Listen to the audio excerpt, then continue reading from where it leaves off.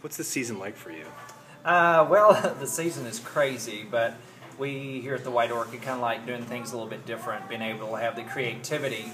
Husbands really don't know anything about flowers, they just know what's common.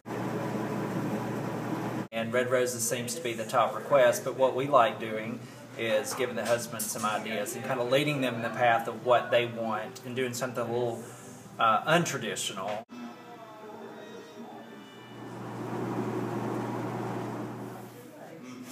This year we actually are doing things a little bit different as far as our orchid stems, of offering cymbidium orchids. It's something a little untraditional, it's very elegant, it has a long shelf life, so it's something a little bit different for the husband that's wanting to make his wife feel special and feel a little bit different, and receiving something that's unique and custom that they're not going to find on a website, on a wire service.